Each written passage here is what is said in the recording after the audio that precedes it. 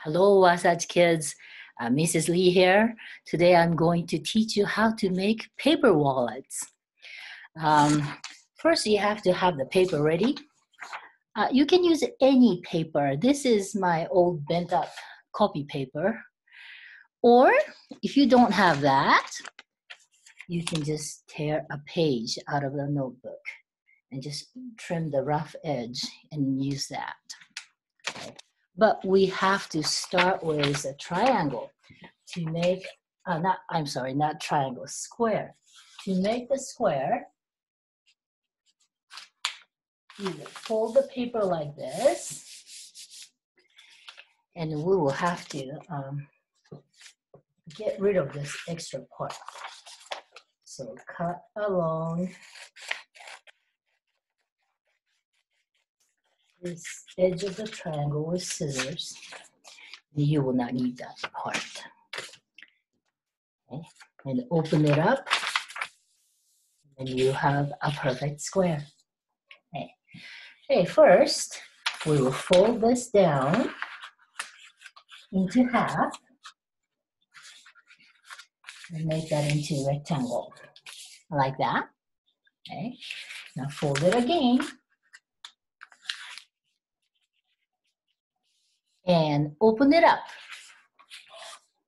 Okay, now we will fold the right edge to the center line and left edge to the center line. Okay, now we will put our index finger right into that corner there, okay, and then push it down to make a triangle tip. Now that side looks like a little house. We repeat the same thing. Put your index finger all the way in here, push it down to make a little house. We have two houses. Okay. Make sure this top center line and the bottom center line matches. Okay. Then we will fold this bottom up to the bottom of the roof of the house and then fold it again. Okay.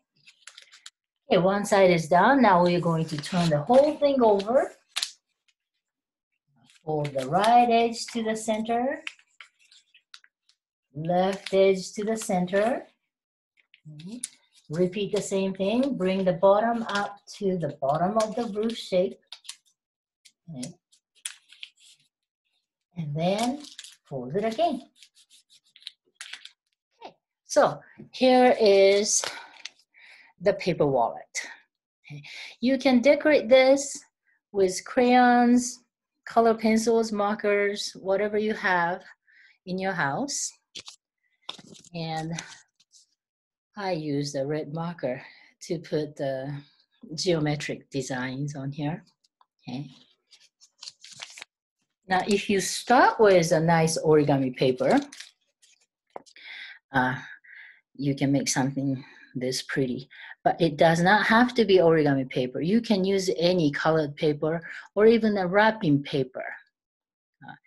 But make sure when you start it, the paper start as square. Okay. All right. And also, if you make this bigger, 14 by 14 inches, that size will hold the actual money, paper money. So you can use it as a real wallet if you want to. Okay, that's it.